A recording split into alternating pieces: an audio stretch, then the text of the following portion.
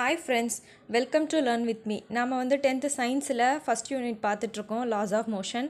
அதில் லாஸ்ட்டாக இனர்ஷியா பார்த்துட்டு இருந்தோம், லீனியர் மொமெண்டம் பார்த்தோம். இன்றைக்கி நம்ம பார்க்க போகிறது நியூட்டன்ஸ் ஃபர்ஸ்ட் லா.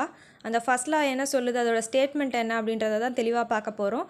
வாங்க பார்க்கலாம். அதுக்கு முன்னாடி நீங்கள் இந்த சேனலுக்கு புதுசாக இருந்தால் சப்ஸ்கிரைப் பண்ணிட்டு பக்கத்தில் இருக்க பெல் ஐக்கானை ப்ரெஸ் பண்ணிவிடுங்க. வாங்க நம்ம இன்றைக்கி கிளாஸ்க்கு போகலாம். நியூட்டன்ஸ் ஃபர்ஸ்ட் லாவோட ஸ்டேட்மெண்ட் என்ன சொல்லுது அப்படின்னு ஃபஸ்ட்டு பார்த்துடலாம்.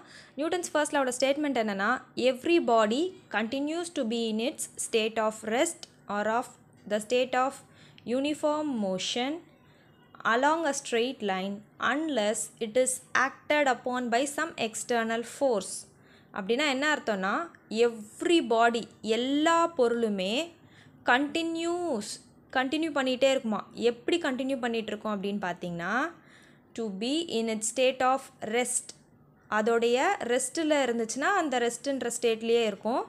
அப்படி இல்லைன்னா R the state of uniform motion along a straight line, ரெஸ்ட்டில் இருக்கும். அப்படி இல்லைன்னா எப்படி இருக்குமா, யூனிஃபார்ம் மோஷனாக ஒரே ஸ்ட்ரெயிட் லைனாக தான் போயிட்டுருக்கும். அது மாறுறது எப்போ மாறும்னா, அன்லெஸ் எப்போ மாறும் அப்படின்னா, it is acted upon by some external force. வெளியிலேருந்து ஒரு புது ஃபோர்ஸ் அது மேலே ஆக்ட் ஆகலைன்னா அது வந்து ரெஸ்ட்டில் இருந்தால் ரெஸ்ட்லேயே இருக்கும், இல்லைனா யூனிஃபார்ம் மோஷனில் இருந்தால் அது யூனிஃபார்ம் மோஷன்லேயே தான் இருக்கும் அப்படின்னு சொல்கிறாங்க.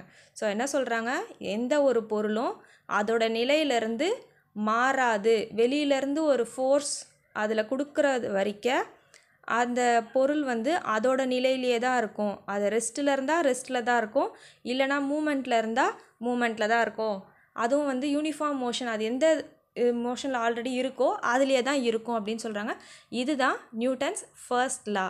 எப்போவுமே லாஸ்லாம் எழுதும் போது ஸ்டேட்மெண்ட் வந்து அப்படியே எழுதணும், ரொம்ப தெளிவாக இருக்குங்க. அதில் எந்த கன்ஃபியூஷனும் வேணாம். எந்த ஒரு பொருளும் அதோடைய ஸ்டேட்லேயே தான் இருக்கும். நம்ம வெளியிலேருந்து ஒரு ஃபோர்ஸ் கொடுக்கறதுக்கு முன்னாடி கொடுத்தா மட்டும்தான் அதோட ஸ்டேட்லேருந்து அது மாறும்.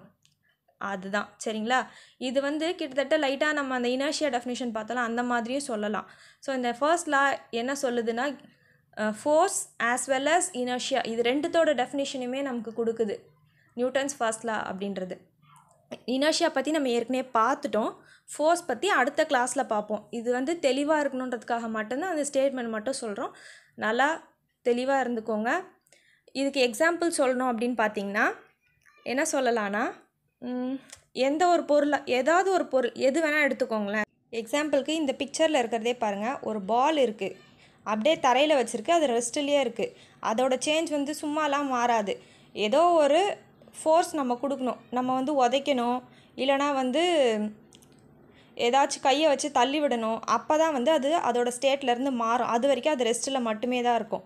அதே வேறு எது என்ன சொல்லலான்னா, இப்போ அதே பாலே இப்போ போயிட்டுருக்கு, மூவ் ஆகிட்டுருக்கு, யாரோ ஒருத்தர் தள்ளி மூவ் ஆகிடுச்சுன்னா அது ஸ்டாப் ஆகாது.